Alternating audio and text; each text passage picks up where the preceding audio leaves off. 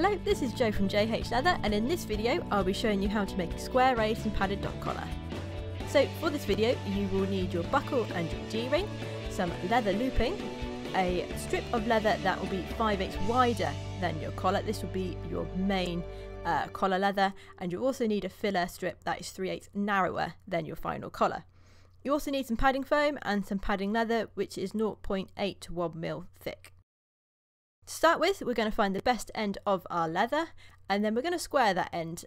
Give yourself a couple of inches here or so, because we're going to be testing out our dividers on that end when we get to that point. So once you've done that, you want to mark out your holes, 2 inches to the first hole, and then you want to mark 5 holes in total. When you get to your last hole, you want to, generally I sort of double the length of sort of the distance between the holes, and that will be where your square filler will end. So once you've marked that out, you need to get the overall measurement for your collar. Now this is just a rough guide here, because we will be splitting the top of our leather strip off, so you want to give yourself an extra 5 to 6 inches past that to allow for testing, or if you've got a spare bit of strap you can use that as well. Once you've done that, you need to set your dividers to about 3/16 and just mark on the end sort of like a test bit, just to make sure your distance between them is the right one. So I am making a 1-inch collar. My strip is 1 3/8 wide, and my dividers are set to 3/16 to get that 1-inch strip in the middle. Once you've done that, we're now going to head over to the splitting machine and split the top layer of our leather. But what I normally do here, I set the splitting machine up so it's just about lets the strip of leather through, and then I just tighten it up from there. So with having that extra length on it, you can do a little test bit.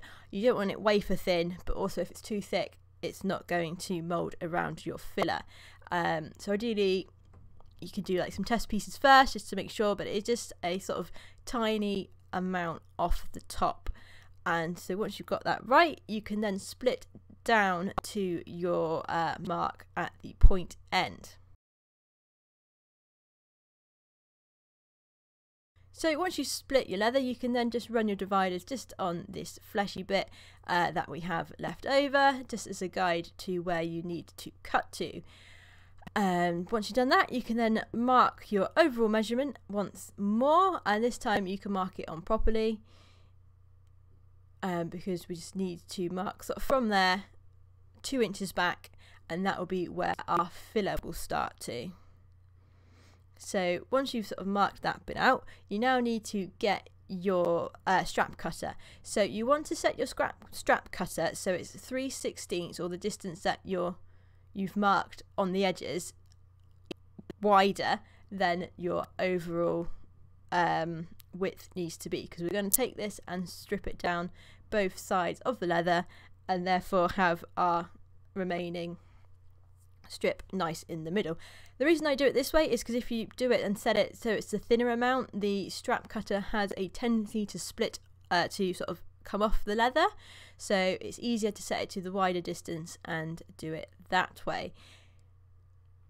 And so once you've done that, you can see I'm sort of swapping my leather over from different sides so that it's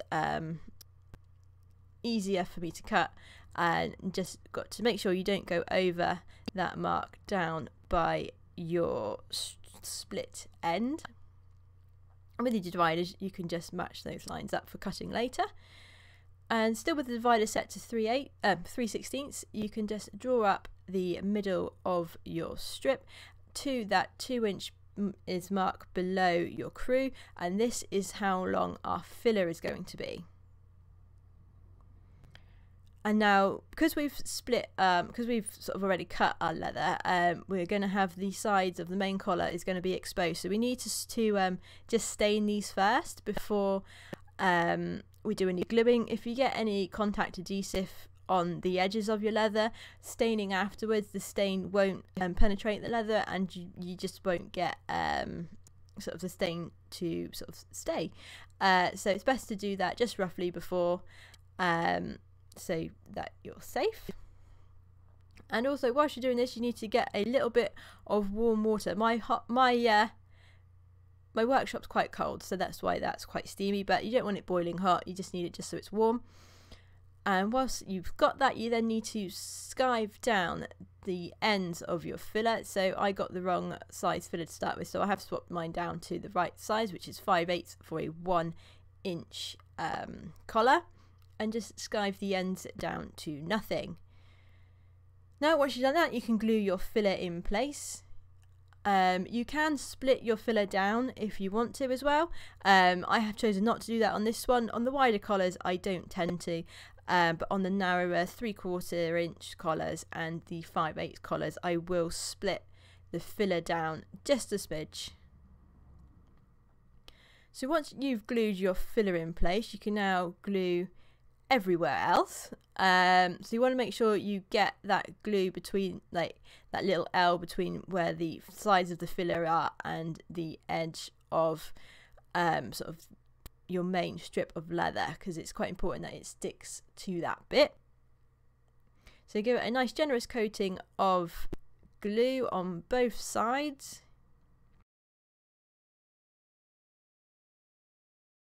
Okay, so once you've got your glue on, you just want to, just with a sponge, dampen the sort of split part of the leather. This is just going to allow us to mould this leather around our fillet a bit easier.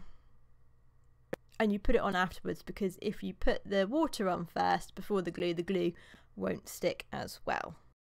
Okay, so once you've done that, you can then glue your leather down over your fillet, and then with your bone and single crease, if you have one, you want to shape the leather around the fillet.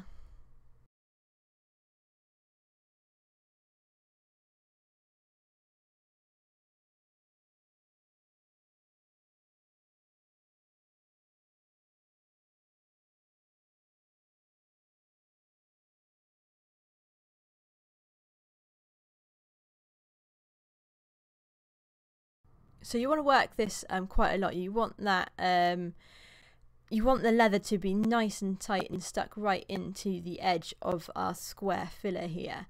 So that's why I use both the bone and my single crease to do this, because I find it gets a better result than using either one of them on their own. Right, so once you've done that, you now actually need to leave your collar to dry. So I generally leave mine overnight. So we're back the next day. And the first thing we're going to do is trim the edges of our split part of the leather. So because we've got the filler in, it's a bit awkward. So I've just got this chopping board here that I can push the sort of filler up to give it some support, and then I can trim that edge a bit easier.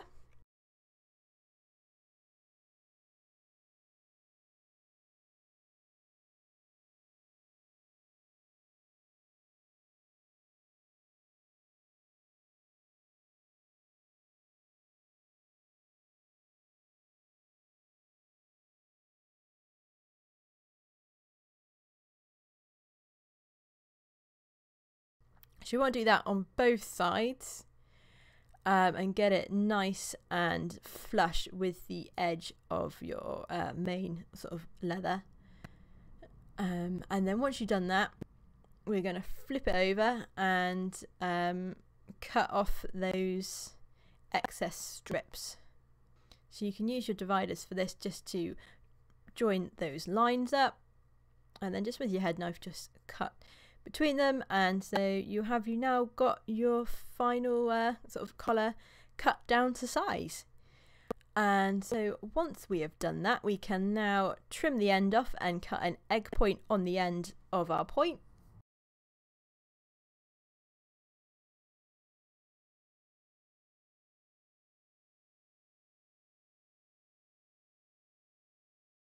And you can now mark the overall length of your dog collar onto your leather strap. And then add 2.5 inches and cut off flush. You can then pop that to one side, because we can use that to make our fillers to go around our D-ring. And you can now edge your leather. So I'm using a hollow edge number 3 just on the flesh side of that point, and then I will be using a number 1 on the grain side. You do have to be a bit careful when edging the grain side of the split section, because the edge tool can sometimes get a bit hungry and it can take away and gouge out of that thin top layer. So if you are having trouble with that, what you can do is wrap or fold over a little bit of sanding paper and just sand the edge instead.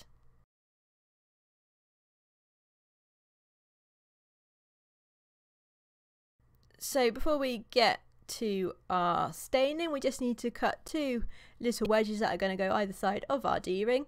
So you can use it with the scrap leather that we have cut off, and you just want to scribe this down to nothing. So you've got 2 nice little wedges to go either side of that D-ring. And now we can also mark out and cut our looping. So you wrap your looping around your strip of leather, mark where it meets, and then cut that off. And now you can stain and crease your collar.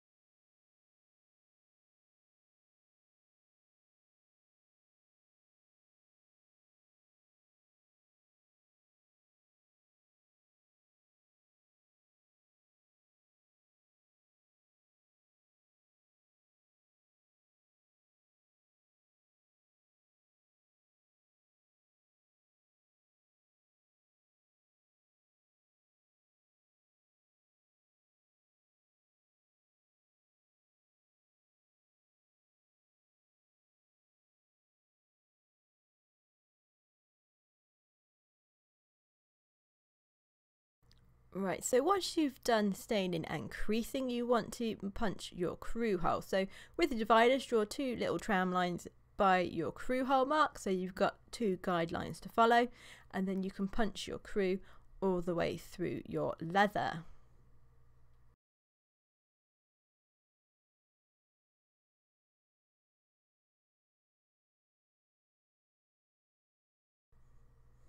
Once you've punched your crew, get your number 6 edge tool and just take out the back of that crew hole.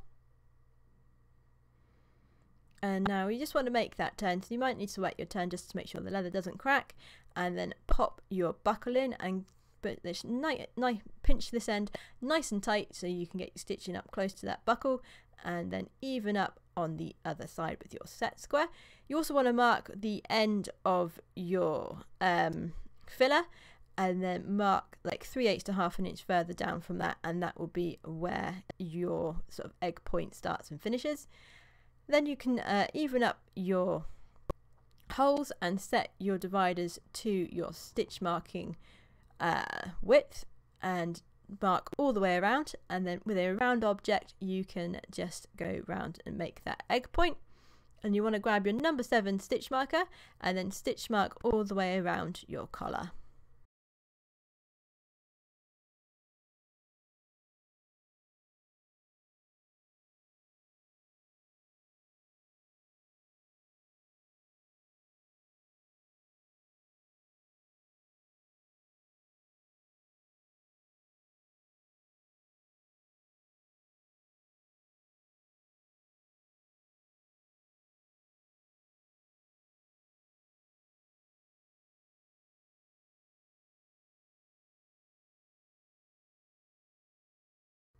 Okie dokie, so once you've done stitch marking, you just want to scribe the end of your turn down to nothing.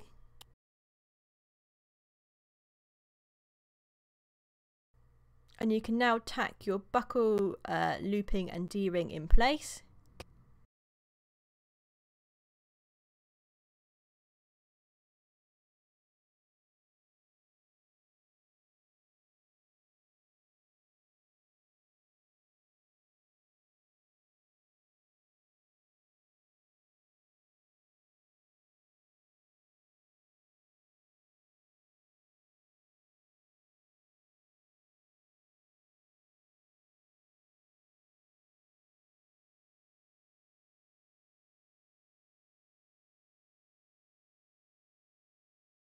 So once you've tacked your collar together, we now want to cut out some padding. So I like to cut my padding about a 1/16 wider than my overall collar. So you just want to mark that out with your ruler and then cut along that line.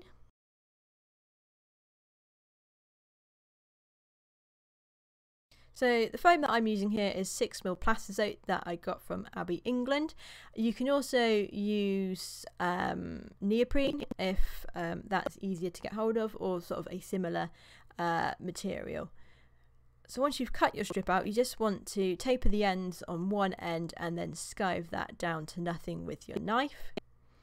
You then need to mark the overall length of your foam, so just marry it up to the back of your collar and then mark with a pen where you need to cut to, and then do the same on this end, so taper the edges and then skive down that end with your knife. So once you've done that, we now need to cut out our leather for our padding. So I am using 0.8 to 1mm nappa leather here. So anything of a similar substance is good. If you can't get hold of a thin nappa, you can use like panel hide, but you just have to take into account the extra thickness will make your collar's padding wider, if that makes sense. So once you've done that and you've got your strip cut out, you can now just glue your padding onto your lining, and then with a pen you want to just sort of loosely wrap around your padding leather and just mark the center roughly with the pen. And then once you've done that all the way around and on both sides, we can then trim this excess off.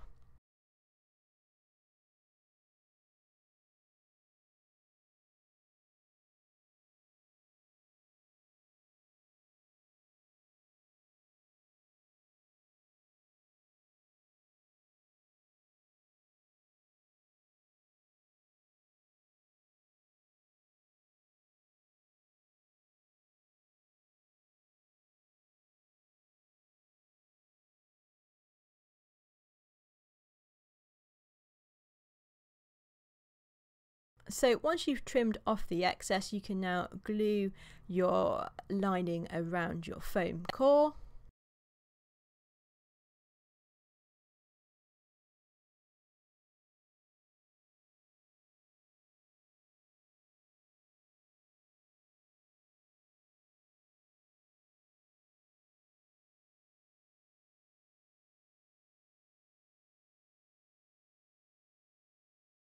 So you want to get your leather nice and tight on the edge of the foam, else it does get a little bit baggy, and that's not what you want. So as you can see here, I'm sort of folding up and then running my finger along the edge just to make sure that is nice and tight around that foam. And once you've done that all the way around, you can get your scissors and at an angle trim one end, and then just double check your length and where to cut the other end.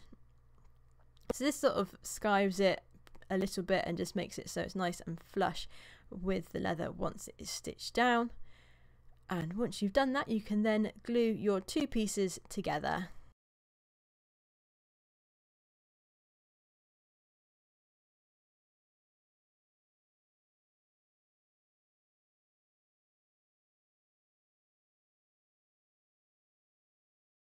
So you want to make sure you get your foam padding as central as possible on your collar, so it can take a few attempts. If you need to wipe it off and put it back on again, you can do. It's not a problem. So once you've got your padding on and in place, it's now time to stitch your collar. So we will be using double hand stitching, and to start with we will be doing one back stitch with a stitch over the edge, just to get that turn nice and tight at the buckle. And so once you've done that, you can continue stitching your collar as normal, remembering to do 3 stitches over that D-ring where you skip out 1 stitch mark. And then if you need to change your threads, or doing 1.5 back stitches and then starting new with a back stitch just to lock the threads.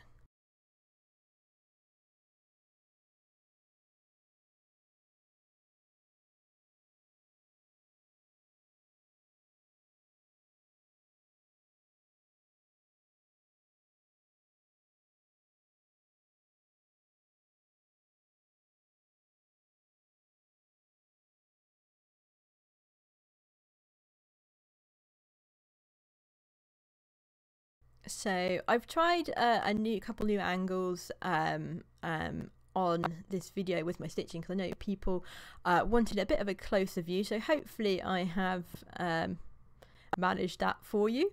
I don't know if I said before, it is just me when I'm filming, so it can be a bit awkward sometimes to get the camera where I need it because I can't see it.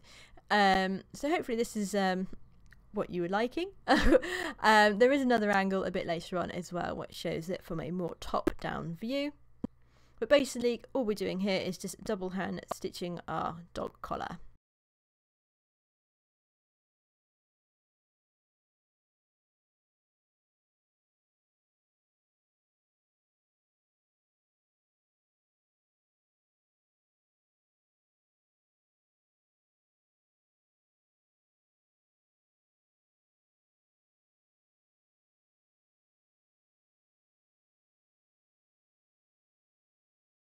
Okie dokie, so when you get near the end of your stitching, you want to remember just to make sure that your your long stitch over your D-ring is in the same place on this side of the leather, and you can do that by just counting the stitches to the first one. And then once you've done that, stitching up to your sort of loop and pre-awling the holes. Like I said in my other videos, this just makes it easier when you then put the looping strip in to awl through the loop.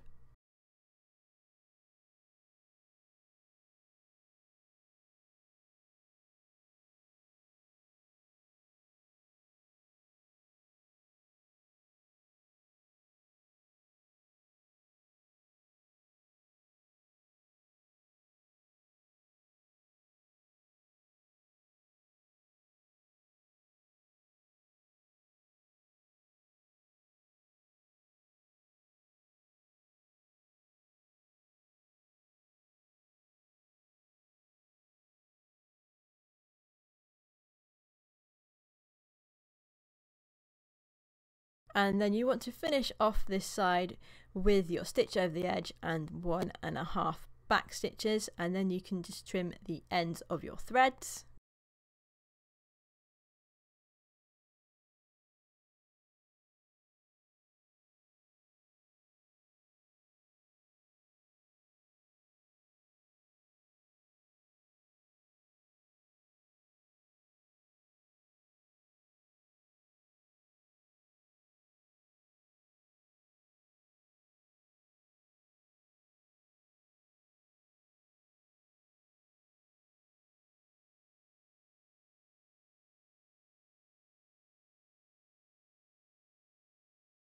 Okay, so once you've done stitching, you can now block your loop, and then we can start doing our finishing touches. So we're going to re-stain the whole of our collar and re-crease it as well. So to get this loop nice and square, what you can do is also just pop it on something metal and just tap it with your tack hammer, and you get nice square loops.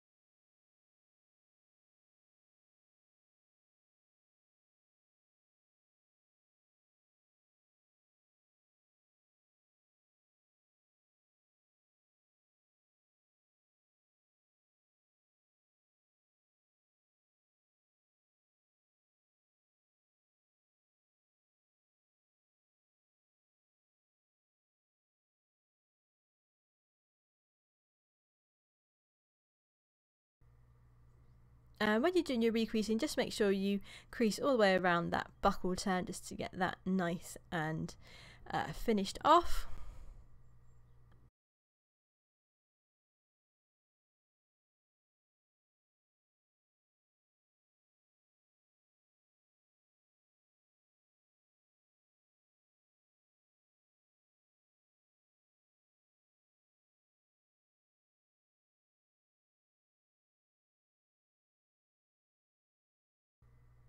And the final thing we now need to do is punch our holes. So if you haven't lined your holes up before with your dividers, do that obviously before you go ahead and punch your holes all wonky. And then yeah, punch your holes all the way through, and then your collar is finished.